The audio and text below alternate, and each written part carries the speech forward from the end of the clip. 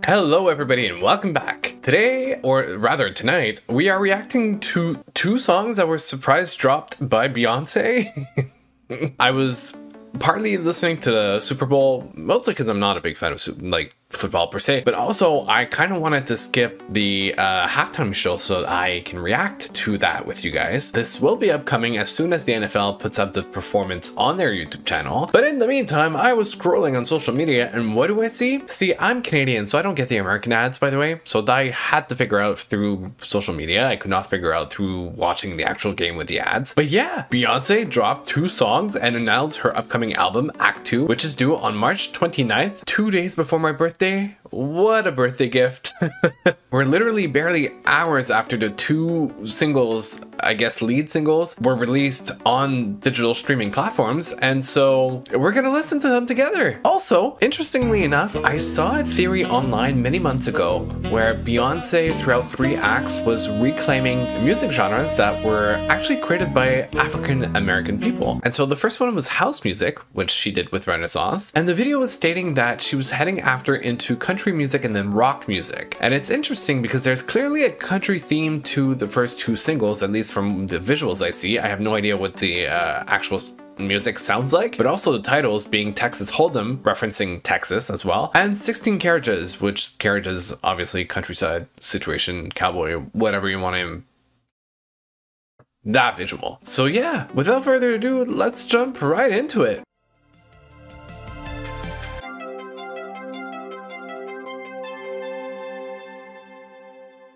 So first we're gonna do Texas Hold'em, and then we're gonna do 16 Carriages.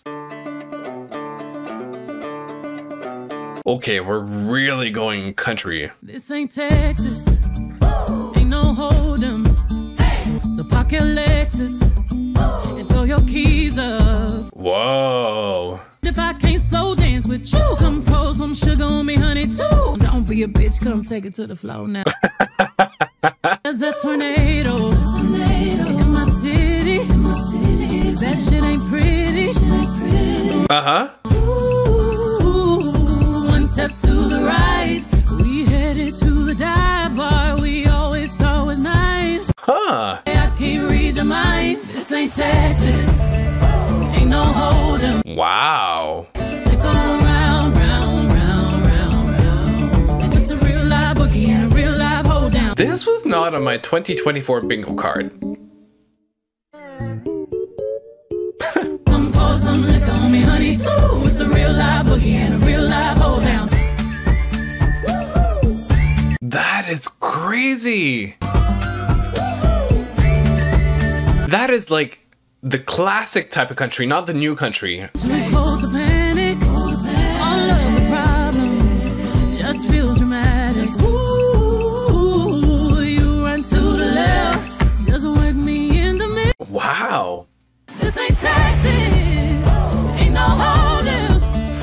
Lay our cards down, down, down, down. But it's so nice to hear with her voice that genre too. Ooh, it's a real live boogie and a real live hold down. Don't be a bitch, come take it to the Ooh. shoot.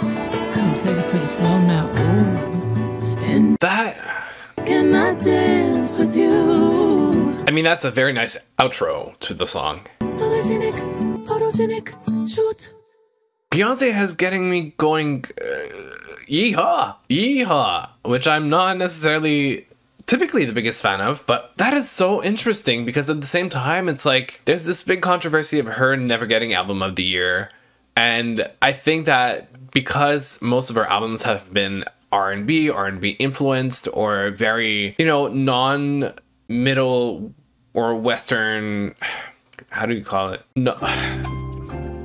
Okay, I'm gonna call it what it is, white people music.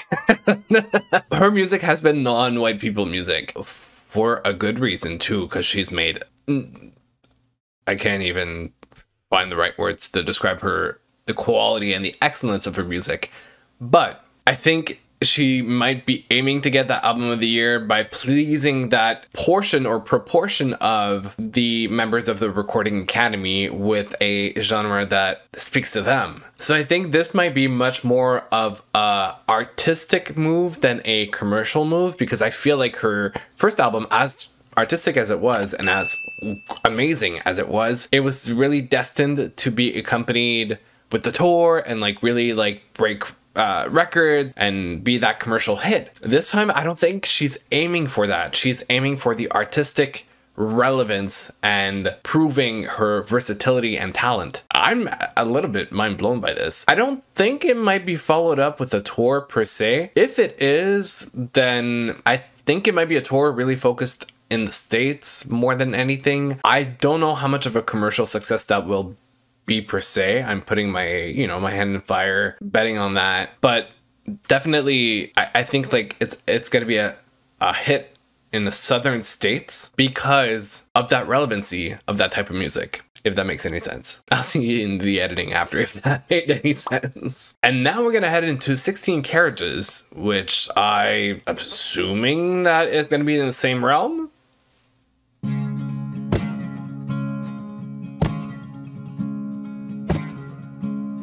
Watch them ride with my dreams away to the summer sunset on a long black road. All the tears I fight, 16 carriages. Whoa! Holy night on a long black road. All the tears I fight. Oh, those runs! Had to leave my home at an early age. I saw mama praying, I saw daddy grind. It's been umpteen summers and I'm not in my bed, on the back of the bus in a bunk with the band. Going so hard, gotta choose myself. Underpaid and overwhelmed.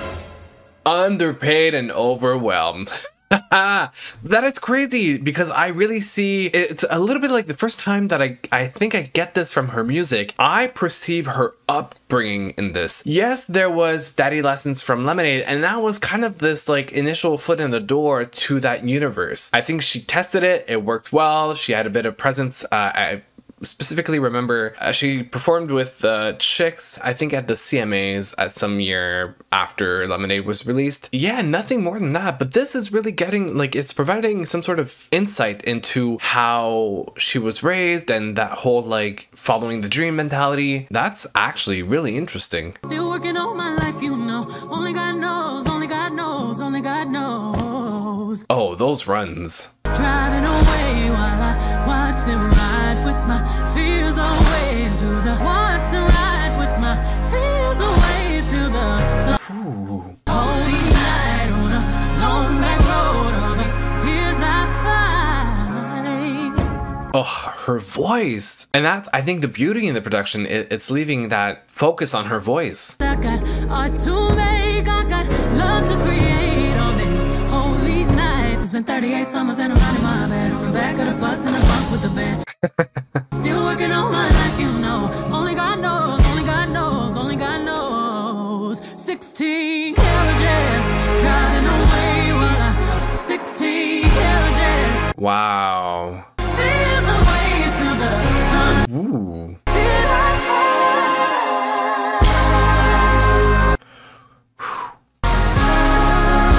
I I personally haven't heard many voices like that in country per se. Like, this is rare. Mama crying, I saw daddy lying, had to say. Whoa. Legacy, if it's the last thing I do, you'll remember me, cause we got something to prove.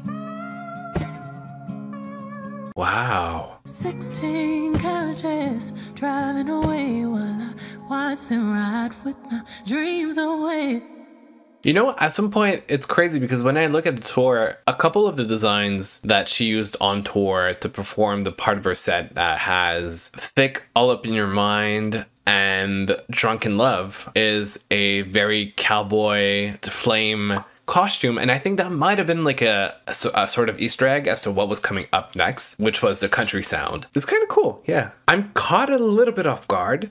But also, because of that theory I had heard on TikTok, I'm kind of not surprised. I think it's a smart move. If I'm putting bets on the upcoming album, I think it's going to be a very personal album. It's going to dive deep into her background. It's going to not necessarily always focus on her vocals, but much more the storytelling. And I think that is something that we didn't have as much in the previous album. The previous album, I think the major focus was production. This is going to be about storytelling, and it's going to be a whole different side of Beyonce that we're going to see in this next album. I am absolutely looking forward to hearing about that and diving into that lore that made Beyonce Beyonce. And like I said, having a voice like that on country music is not something that we hear very often. It's pretty epic if you ask me. She has such an undeniable, versatile voice, and it's pretty darn cool to see something like this happen, especially because she's earned all the success that she wants to possibly earn. Like, she can do whatever she wants at this point. Like, this is an artist just being an artist and not caring about, you know, the financials of it and the commercial success of it. Like I said, I firmly believe that she's going after that part of the Recording Academy members that still, you know, are kind of inclined to vote for the very traditional Southern American sound, I feel, which explains why a lot of the albums that have won over years have been either very country, grassroots, blues influenced, very traditionally in the mindset that like those sounds were created by African American people, the white adopted music genres. So wow, it's probably not going to be my favorite album of all time from hers, but it's definitely going to be an interesting project to dive into. So this was my reaction to the two singles that came out, 16 Carriages and Texas Hold'em. It's a very short reaction video. It's very different than what I typically do. I did this because I was able to and the timing was right, but definitely looking forward to reacting to the album. If you want to be with me when I do that, don't forget to subscribe. Also, leave a comment as to what you think is going to come from this album, any predictions that you have to make, any comments on the current singles, and like the video, as, you know, per usual, the YouTube stuff. Thanks for listening, and I'll see you guys in the next video. Bye.